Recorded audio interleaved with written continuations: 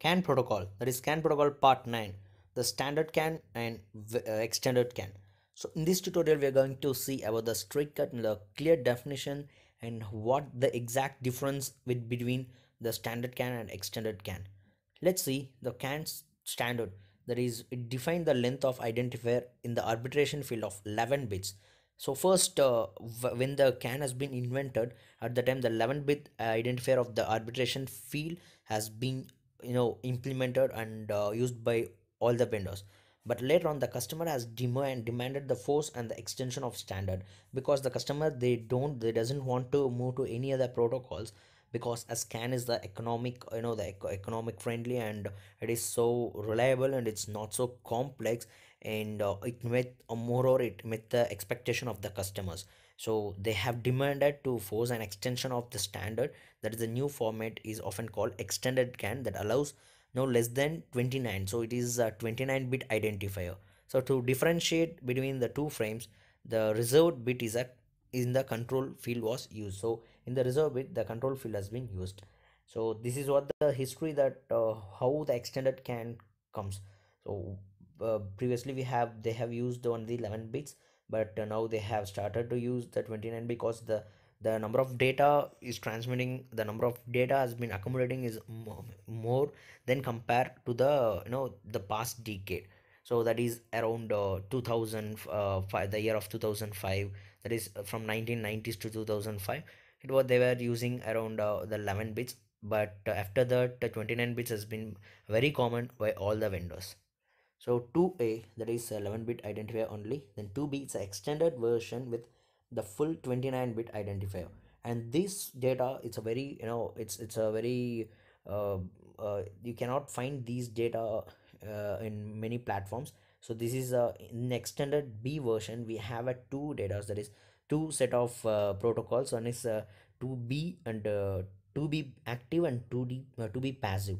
So that is to be active is can transmit and receive extended frames, whereas to be passive will silently discard received extended frames. So active is normal, that it will transmit and receive a message, whereas to be is silently ignore the message, that whatever the set of messages may not be required for the transmission, or not required by the node. So that is what 2A and 2B. So 2B has a two version, that extended 2B, that is a two version, that is 2B passive and 2B active. Let's see 2A. So this is a structure of 2A. Here we have start of frame, then identifier, then we have an arbitration field, again control field, data field, the CRC field, the acknowledgement slot, then CRC delimiter, acknowledgement delimiter, then end of the frame. So let's see the significance of one by one. So start of frame, the start of frame will always be the dominant bit. So because it will make the hard synchronization here. So once it starts the arbitration field, it will start to prioritize the message by using the identifier, that is the low identifier will gets the highest priority, whereas the highest identifier will get the lowest priority, as CAN is a and logic, that is the wired and logic. So that the and logic concept has been given in the previous tutorials, so make sure, I hope you have watched that. Then it's a control field. In the control field we have the control field, the data has been accommodating, followed with the data field. So once this frame has been completed, then CRC, it will check the CRC checksum, I guess checksum also given in the upcoming tutorial, that how the checksum is calculated. So the checksum field will evaluate whether the checksum data is correct or not. If it is correct, it will allow the data to send the acknowledgement bit. If not, then it will send the CRC error. So yes, as I said, if it is okay, then it will send to the acknowledgement slot. Then the acknowledgement, it will just make the bit to be low, that is dominant. Then it will send the acknowledgement bit, it will send to the master, that is a transmitter. Then once it's sent, then it will goes to the end of frame. So before that, if there is any CRC problem, then the CRC delimiter will broadcast the CRC error. And once the acknowledgement has happened successfully, then acknowledgement delimiter can send the acknowledgement bit successfully. So this is how the flow works. Whereas if you come to the extended frame, the same way it starts with the start of frame, After that it will comes to the identifier. As here we have the 29-bit identifier. It is a SRR, and it starts with SRR to IDE. Then the control field, here we have, again we have the RTR field will be there. So even in this also RTR field is there, that I missed to tell you. Then here in the same way, the data field, once the data has been successfully transmitted, then it will just check for the checksum. Once the checksum also cleared, then it will pass to the acknowledgement to broadcast the acknowledgement delimiter. If there is any error, then acknowledgement CRC delimiter will just send the broadcast the error. In the same way, the acknowledgement delimiter behaves. Then once the frame has been done successfully, then it will goes to the end of frame. So this is how the CAN 2, that is extended CAN, works. The main difference between the CAN 2, that is the standard CAN, or extended CAN, is the arbitration field, whereas here we have 11-bit of identifier, here we have a 29-bit of identifier. So what is 11-bit, what is 29-bit? 2 to the power 11 is a 11-bit identifier, 2 to the power 29 is a 29-bit identifier. Yes, so the controller is implementing 2B, 2A or compatible, and maybe use the same bus along the controller implementing 2B reference, sending the embedded frame. So for example, in a car that you want to use standard frame as well as extended frame, means yes, you can go for it, because both are compatible with each other. There is no incompatible issue with that. Then so techie suggests the standard CAN is better than the extended CAN, because there is more overhead in the extended CAN messages. But in fact, if you see the arbitration field for transmitting data, then extended CAN may actually have a lower overhead than the standard CAN. So here the overhead is talking about the traffic, the bus traffic is happen.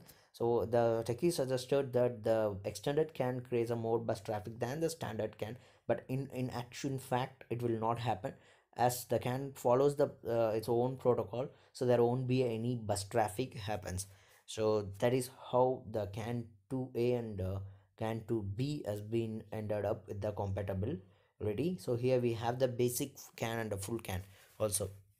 The term basic CAN and full CAN originate from the, see here, this is some interesting fact, that apart from the 2A, that is standard and extended concept, here we have the CAN of basic CAN as well as full CAN. So what is basic CAN? So both has been originate from, the basic CAN originate from the Intel, and the full CAN has been originate from the Philips, right?